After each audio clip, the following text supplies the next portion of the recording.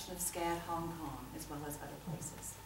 Kevin Sipp has expertise in printmaking, painting, sculpture, and multimedia installation. He is also a poet, which I learned today. He is currently the public art coordinator for Gallery 72 in Atlanta, which is part of the Mayor's Office of Cultural Affairs for the City of Atlanta. And he has a BA in printmaking from the Atlanta College of Art.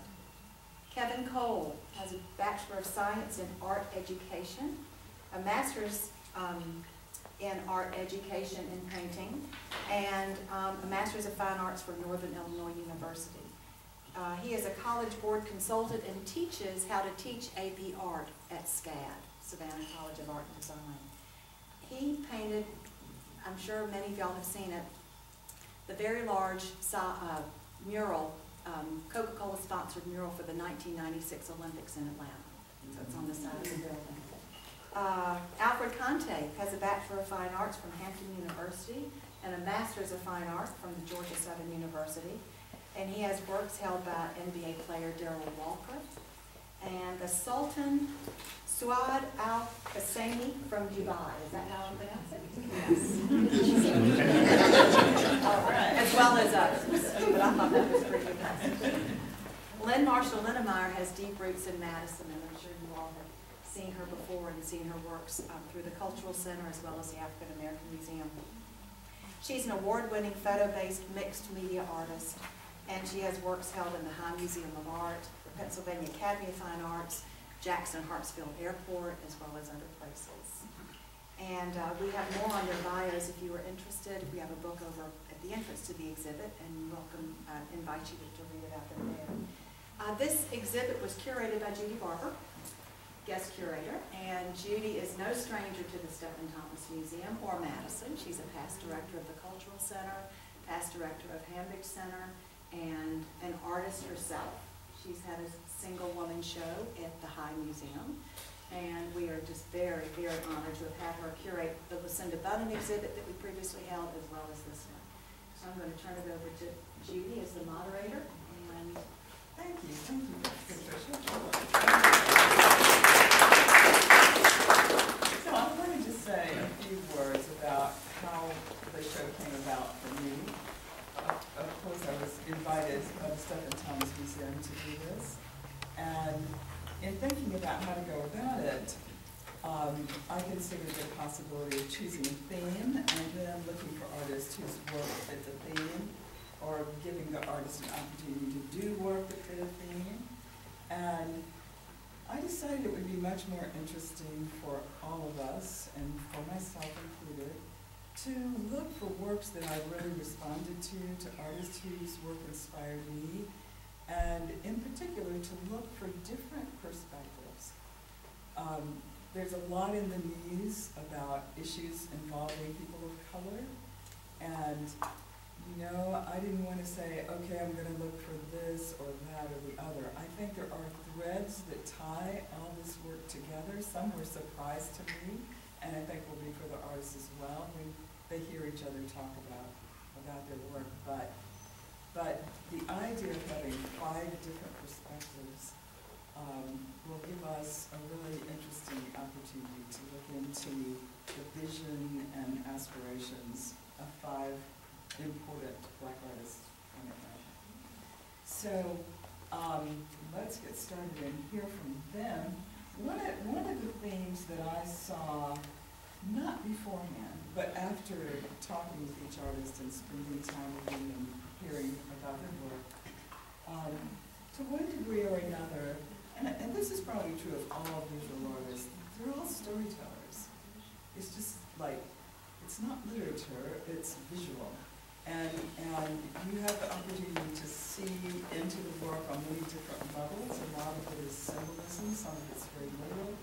But I think to one degree or another, all these artists are storytellers. And there's a theme of story that arises within each artist's work. I think the first artist I chose when I started to pull this together was Shanifa Ye. I had just seen the work, it was new to me, and I had seen the work in a couple of gallery shows, and was really taken over from the very beginning. And so I want you to tell us a little bit about, what is the thing that most drives and inspires the vision you're bringing us through your work? Difficult question. There are a lot of things that I'm pulling from. So I'm pulling from where I come from. So I'm a Georgia native. I'm pulling from hip hop culture. I'm pulling from media. I'm pulling from Greek, Roman, and African mythology. So I'm pulling from a couple of places. I don't know one thing in particular, and I'm sure that's the same with most artists. Well, the work here in the show, we've got what looked to me like the body of work I first saw was all the silhouettes. And then the piece on the end, the Ensel National Deities piece, appears to me to be, okay, you're stepping into another story, another idea, carrying the silhouettes over. But could you tell us a little bit about that transition, about the work that's just straight silhouettes and then how you're moving into the next phase of your work? Sure. I like the way that you say it because it could be I'm bored. So the silhouettes I've been working with for probably about 7 years now, and using the silhouettes to create these kind of digestible figures, and using hybrids from mythology. So when you think about mythology, it helps to kill hierarchies. And when I say that, as human beings, we use hierarchies, right? We do it based on class, based on race, based on where you're from, south versus north. But with this hybrid, I'm collapsing that. Because we also do that with animals, right? We have these hierarchies. And so you collapse those hierarchies with mythology, with these hybrids, to kind of kill any spaces of ambiguity, if you will. And so Ensel National Deities allowed me to kind of create, still using these kind of hybrid figures, but using them from a cultural perspective. So I'm appropriating from Ethiopian culture. I don't know how many of you are familiar with the Moisei tribe in Ethiopia, the lip plate women. And so for them, that was for me a beautiful veer away from conventional European beauty standards, right? So here we have a certain standard that we look at as what is beautiful, but I want it a way to dart away from that. And so for them, what's beautiful are these fruits atop of their head, and horns, and lip plates, and these huge earrings, and it made me think about how we here in our culture, African American women, how we adorn ourselves with our hair and big earrings and whatnot. But this was a different way for them to speak about that beauty, or for me to speak about what's beautiful, and to kind of move away from Eurocentric forms of beauty. I can see a connection between your work and Kevin's, where Kevin Sipp is also bringing images, some of the altar kind of images that include things from global cultures from other places. Could you tell us a little bit about your work and what inspires it? And I definitely see a lot of those overlaps. For me, it's a similar theme. I've always been interested ever since I was a child in various world religions and various world cultures and world symbols. My mother was, for lack of a better word, she was a kind of post-hippie New Ager. And I would inherit all of her books. So books on tantric yoga. I was always interested in the symbols, books on mythology, books on herbalism, and just a lot of world indigenous traditions. And for me, I was always fascinated by the glyphs and the idea of a hybrid again. Because for me, there's a certain core base to every faith in the world. And if we get beyond all the nationalism, the sexism, the patriarchy, and all that, there's this core that you can play with. And a symbol in one culture and a symbol in another culture, what happens when you merge those two symbols together? What is suddenly being spoken to? And so I would create these kind of as she put it, hybrid entities that transcended space, transcended time, transcended culture. And then with that, I could play with it. And then being a child of the formation of the hip-hop era, which is really an extension of quilt making and stitching together and piecing together, which is an extension of old mythologies again.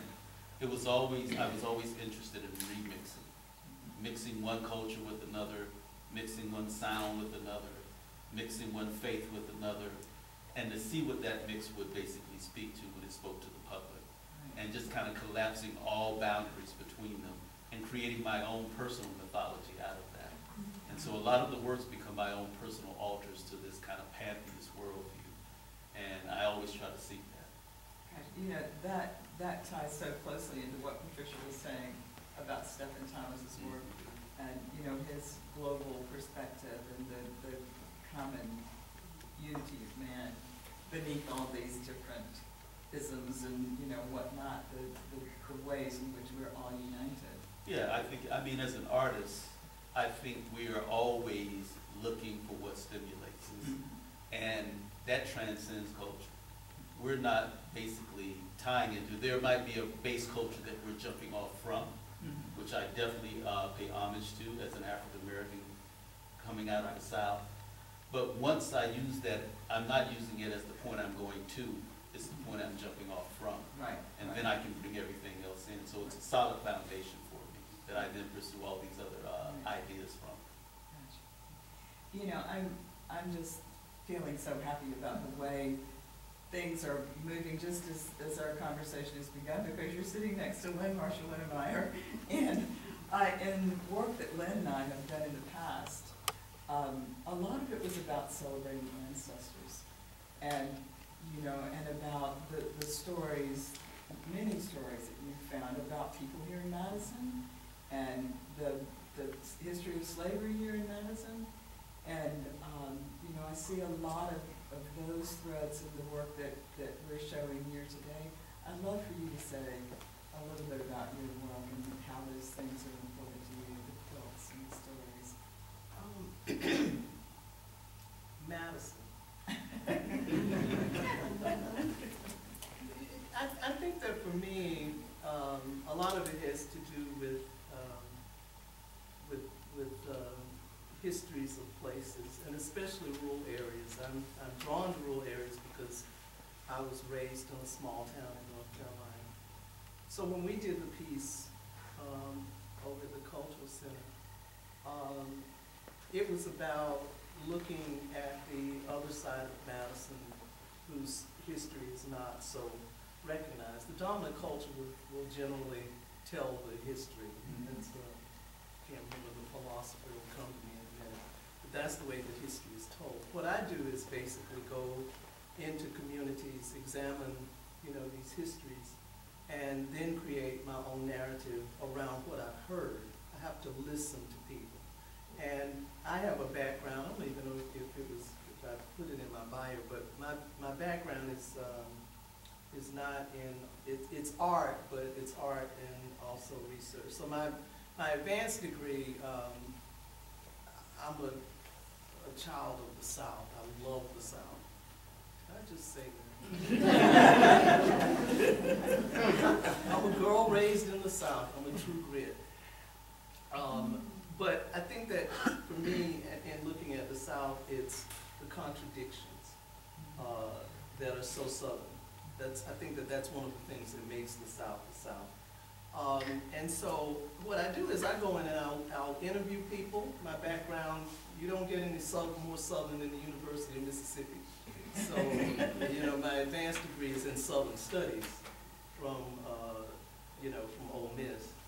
And so what I'll do is I'll go into a community and I'll listen to people, I'll listen to their stories, and then I come back and create the artwork based on what I've heard.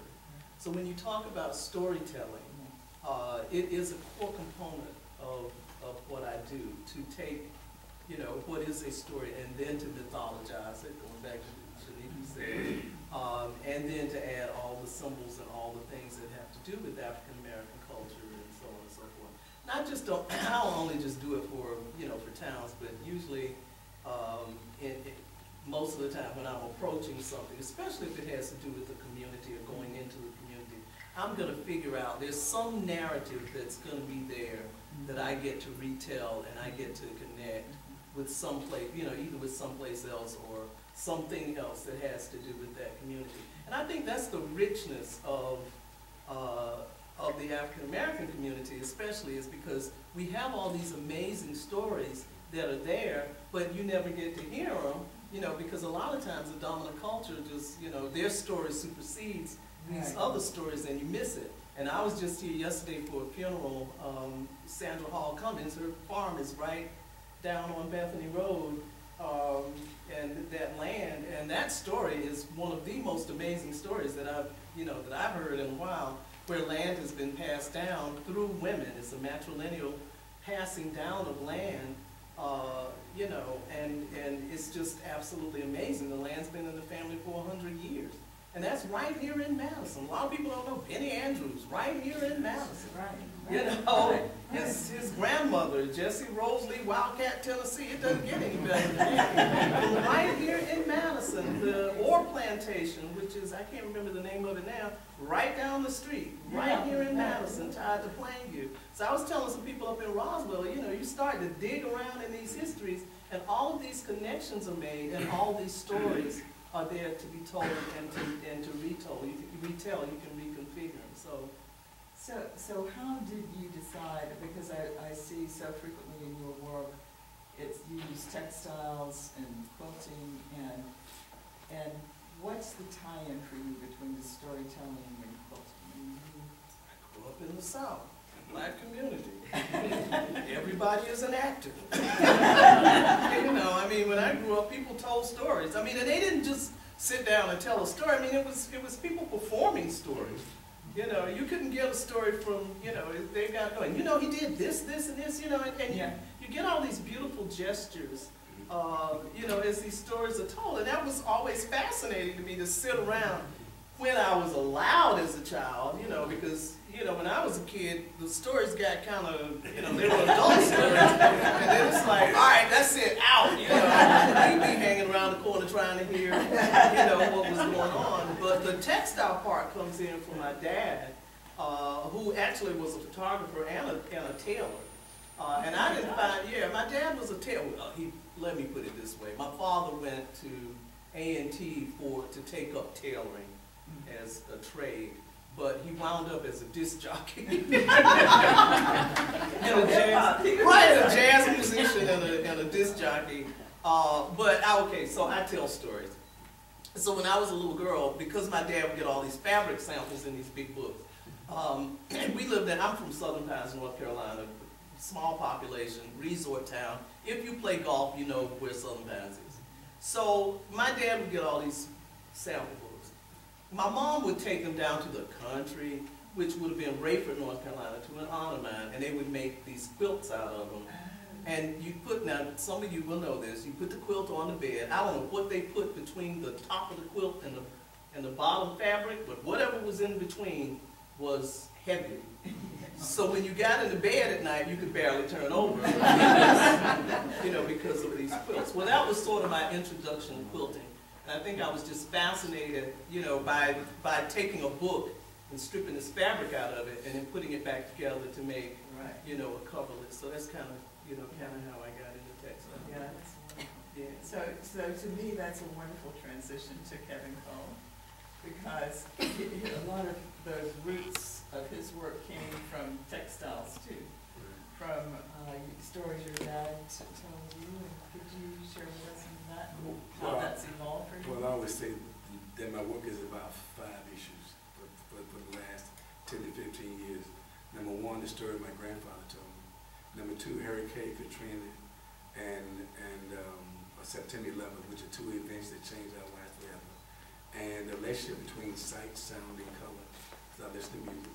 And also my relationship with people who I meet, such as a lot of my professors. So when I talk about a story that my grandfather told me, I just turned 18 years old, and my grandfather lived in Terre Haute, Arkansas.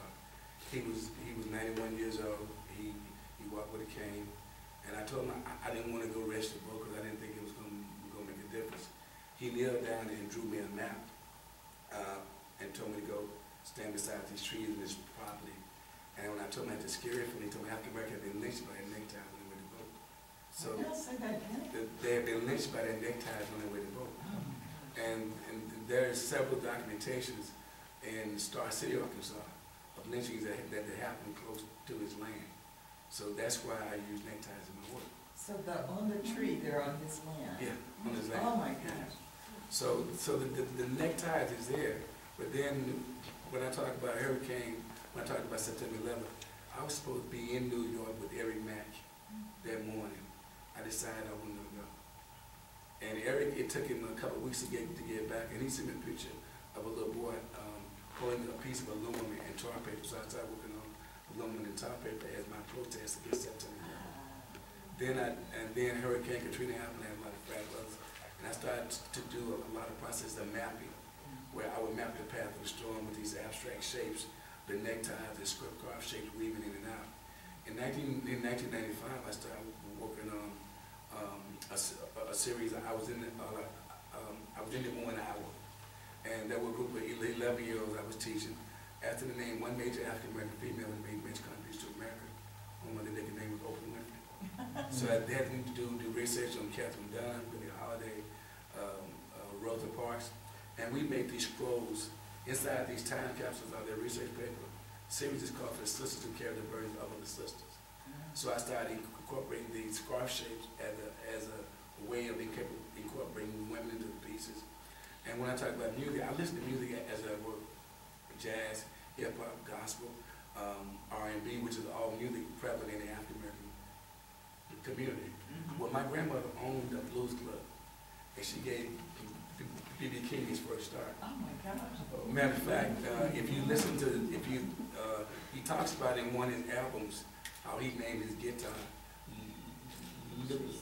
Lucille. Well, that was a fire in my grandmother's club, and the lady that caused the fire, her name was Lucille. So this was all at my grandmother's club.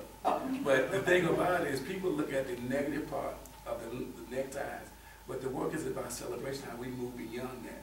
Yeah. So each medium is very important to me, because when you think about being lynched, I use wood. I'm one of the few artists that is bending wood. And if you ask about it, it's ancient black man secret. Anyway. But I'm bending wood, so the medium for the incident is very important to me. How I use the wood. So I started working on aluminum, and so events that happen in my life, I always carry these thoughts. They follow me into my studio. So the large piece on the end is hip hop altarpiece. Right. And so, how did you conceive of that as an altar? Well, I taught at Tri-Cities High School. Outcast came from Tri-Cities. Candy Burris from the Hospital of Atlanta. And Stevie Wonder did an album called Conversation Peace, P-E-A-C-E, when he was talking about the whole idea of Dr. King's holiday. Where if you look at the ties, you only see the end of the ties. Right. Which is like a picket fence. Oh, right. Okay? So you got this southern idea, and then the whole idea, as I listen to music, I don't try to paint the music, I paint how the music makes me feel. Right, right. Okay? So at that time, I'm looking at the whole idea of how did there were incidents that were happening because they didn't want to give Dr. King a holiday. So P-E-A-C-E. Yeah, right. Yeah, great.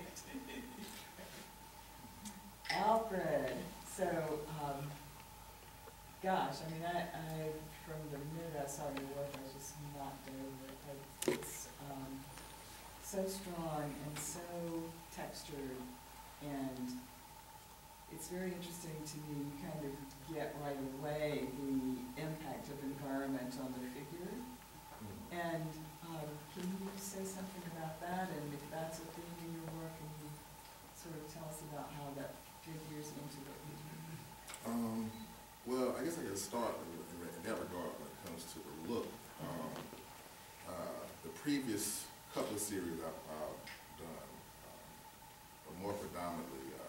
series. It's a series of sculptures that I did. Where I thought I worked with some quote-unquote non-traditional art materials. Right. To make the work look more stressed, prone to the elements. So I started working with steel dust, copper, brass, bronze, and acids. And I learned a lot in regard to what patina is, and I started doing, going out and looking at buildings and studying how things deteriorate when left outside, left into the elements. And that carried over into this series that I'm working on now. Two fronts.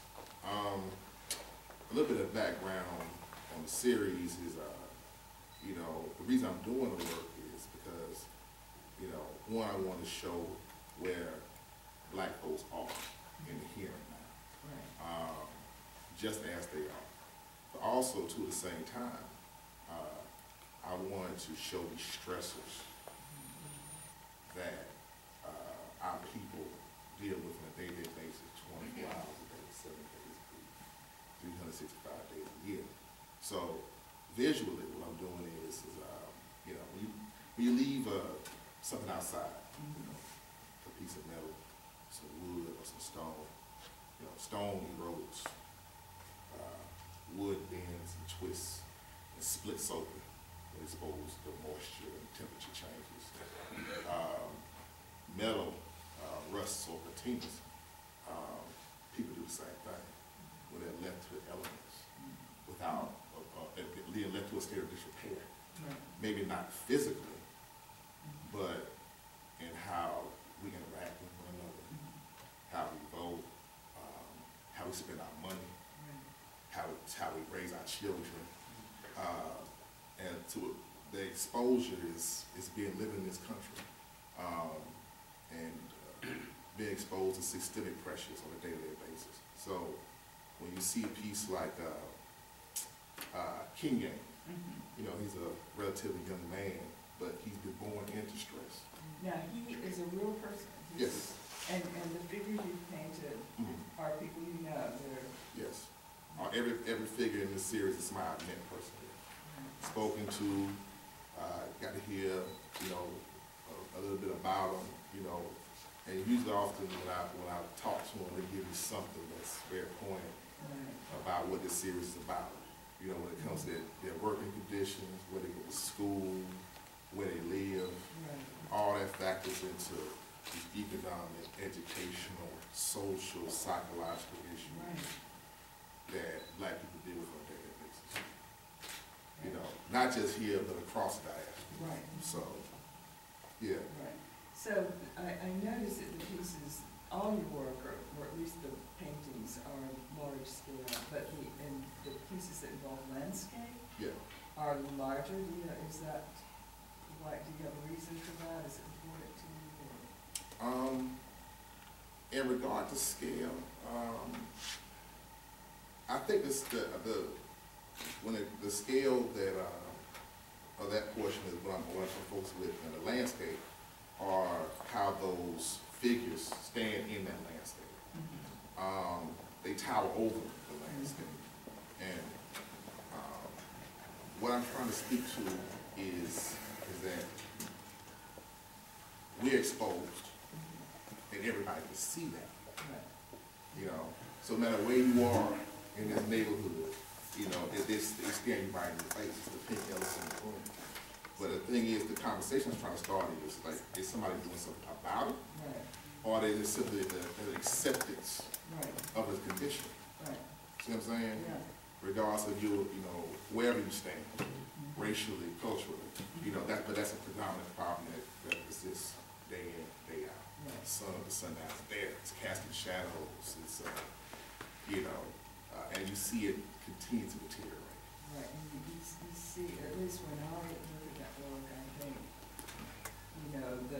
the rust of the materials and the textures and the bodies of the people represent the stresses and challenges that they have living in the environments and with all the circumstances that you talked about, and how that affects their abilities to have agency in the Yes. world.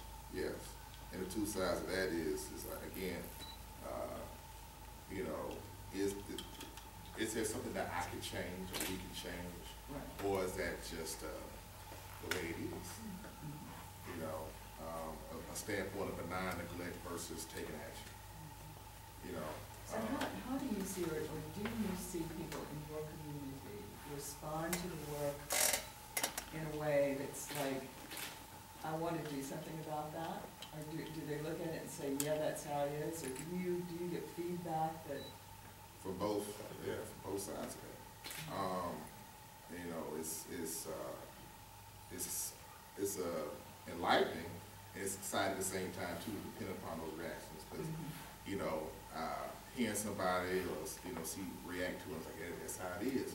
And what kind of hurts me sometimes, but this is a reality situation, is seeing somebody who's younger respond to it, and you know, and give me a sense that yeah, that's kind of true. You know, that's what it is, and that you know, a young kid shouldn't have to say that. You know, Right.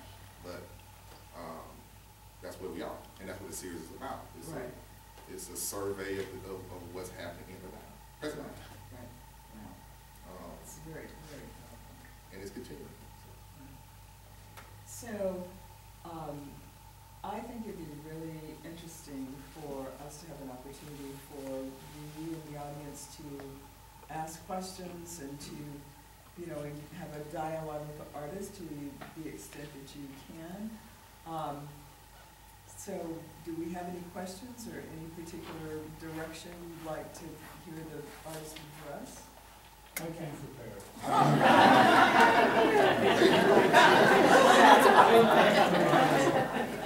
A list.